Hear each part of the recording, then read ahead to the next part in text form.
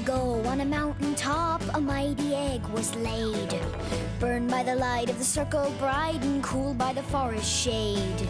Then one stormy evening, when the icy rain did pour, out of the egg appeared the leg of the Lone Dinosaur.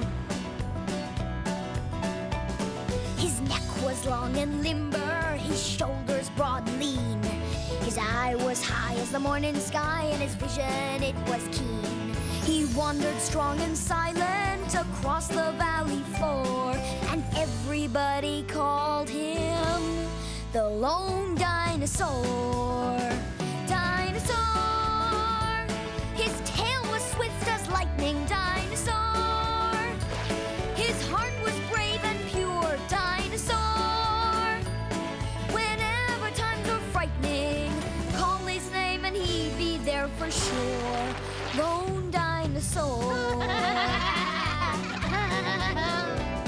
One day when he was roaming alone out in the west, a vicious pack of Sharptooth came and gobbled up his nest.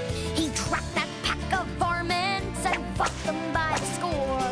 He left them lying toothless, and he gave a mighty roar. Dinosaur! He promised his protection. Dinosaur! To the helpless and the poor. Dinosaur! Whenever there was danger, they'd never be defenseless anymore. This he swore, the Lone Dinosaur. Dinosaur! His tail is swift as lightning. Dinosaur! His heart is brave and pure. Dinosaur! Whenever times are frightening, he'll be there to fight the carnivore.